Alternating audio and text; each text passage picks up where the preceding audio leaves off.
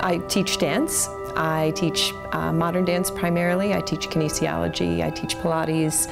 I teach a vertical dance class, and we do vertical dance performances. I'm also very interested in history. But I'm talking today about my work with biomechanics.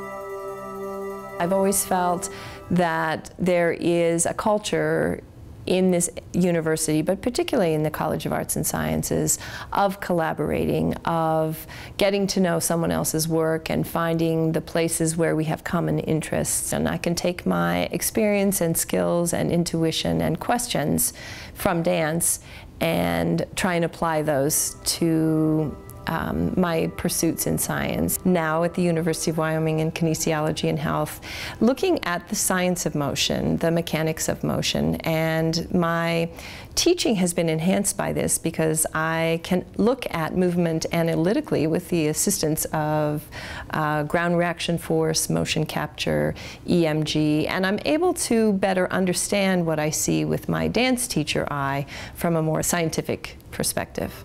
My interactions with biomechanics and biomechanics research has changed my teaching in a number of ways. To give you an example, with the movement grande, jambe en l'air, the dancer is asked to bring their leg up to the front and carry it around to the side and take it all the way around to the back.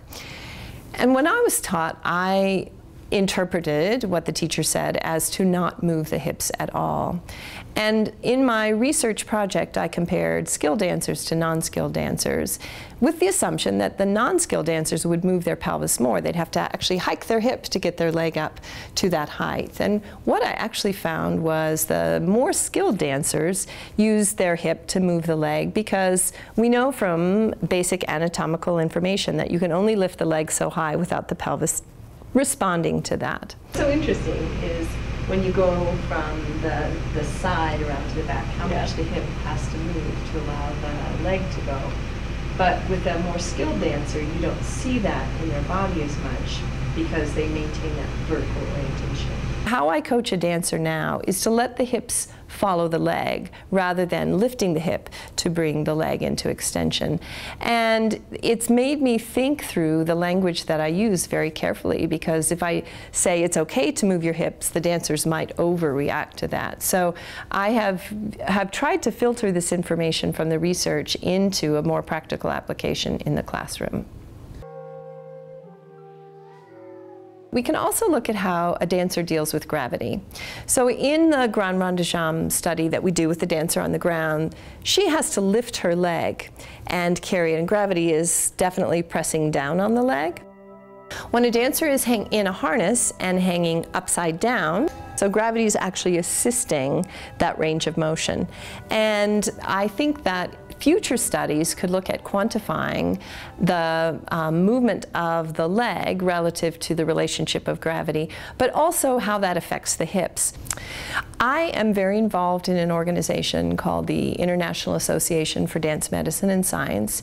It is a group of physicians, orthopedics, family practice doctors, physical therapists, athletic trainers, dancers, choreographers, company directors, all who are very interested in the health and well-being of dancers.